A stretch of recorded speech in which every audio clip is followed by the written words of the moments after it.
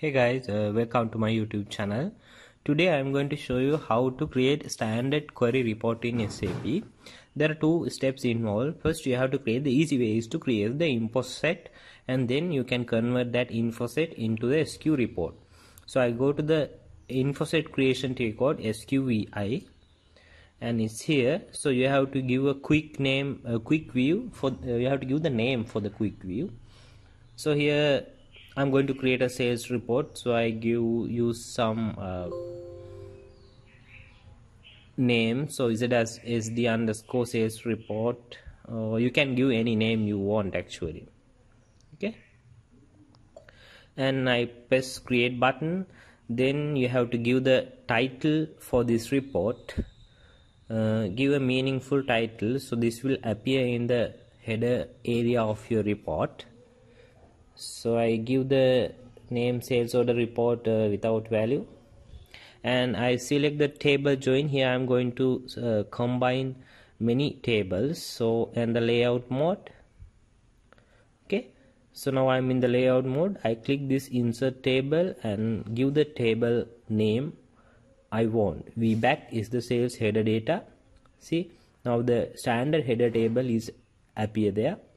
Then I'm going to join this table with another table, VBAP sales order item detail table. Now when you combine add the second table, the relationship took automatically, but you have to check this carefully. Sometimes this automatic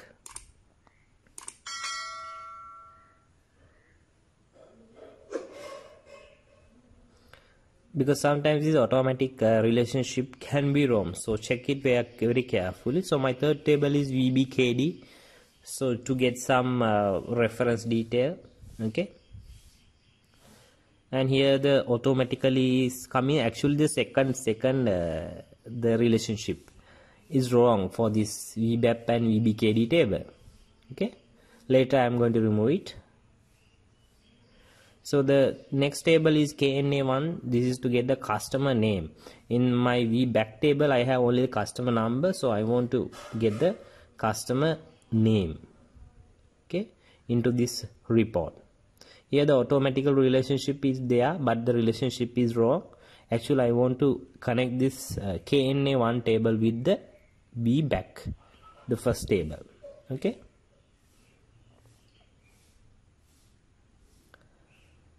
right, I go down. Now I have the key field customer number. So in the VBAC also I'm going to find this field KUNNR is the customer number. Okay, so here I found it. So then how you can join is I drag like this and I release it, then the join is complete. Okay, then I enter another table. This is MAKT to get the material description, because in the VBAP table I have only material code.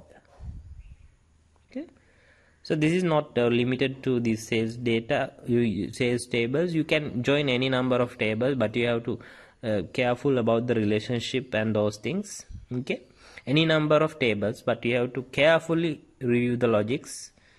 Okay, you can join. Now I'm going to join this table with this one MATNR. Okay, now I have joined 1 2 3 4 5 tables, SAP standard table into this report. So my join is complete, so I'm going to press back, and okay, now I'm in the field selection view here. So table wise you can select the fields you want, right? So there are so the first table is VBAC, the sales order header data. So there are some fields, all the fields. If I select in the list view, it will come to the report. If I select the selection view, it means that it is a selection parameter. Before you run the report, it will appear as the selection parameter in your report. So in this way I am not going to discuss this very detail. I can select all the fields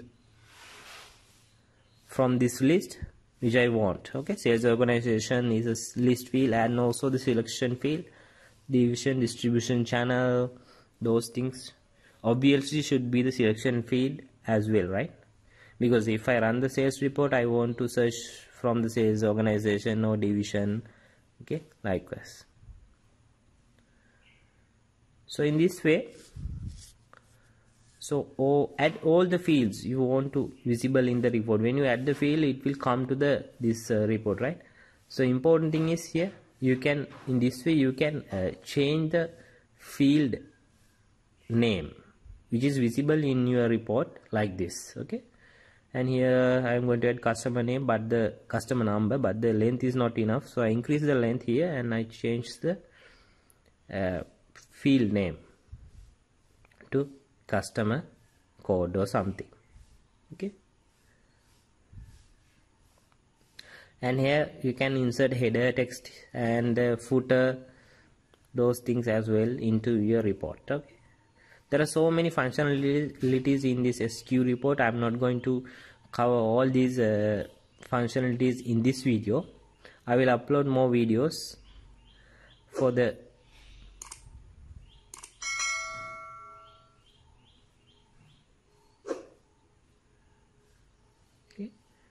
different functionalities. Right, now I save my query info set, so I'm going to execute the report here. So while you create the report, you can run and see whether the data is coming in a correct manner. Okay, so you can execute the report and you can check. So I'm in the creation mode, selection fields, selecting fields to the report. Okay, right, so I have select the fields from each and every table. So I go back and ask to save the quick view. Yes. Okay, now I have created my info set. Next step is to convert that info set into the report. Okay, so here you have to go the standard areas, query areas. You have to select the standard area and you have to select the correct user group. These user group creations will be explained in my next video. Okay, then go to query, convert quick view. So here the quick view will automatically appear the latest one. If not, you have to copy and paste the name. Okay, now that part is done. Now that report is under in your SQ01. Okay, so here the report is visible, right? Now you can change here as well. Okay, you can change the description, the title of the report, and okay, so the view in option, output format, and you can save, and these are the default values. And the next thing is here the important thing. Here you can see the numbers 1 2 3 4. So these are the field of your selection parameters, and this is the order, current order. It means in the selection window, the first one is the sales document and the 10th one is the sales document item. So this order is not good, right? So you can change accordingly. Okay, so you can give the numbers from 1 2 3 4. You can give it means ascending or descending. You can change. Here I have changed. First one is the sales document and the second one is the sales document item. Likewise I change. And here also you can change the name of the fields which is available in the selection parameter set. Okay, so name one is the customer name actually, so I change it to customer name. Okay, right, now I save my working. So those are the basic functionalities, but this is not the end. There are so many things, like you can add the local fields. It means the calculation fields to the SQ report. You can write some formulas. In my next video I'm going to explain very detail about this local field. It means the calculation formulas, how you can add. Likewise here. Okay, not here, and you have to go to the edit and a local field here, the create, change and delete. Okay, that's it guys. Please subscribe my YouTube channel. I will upload more videos very soon. Thank you very much for watching this video.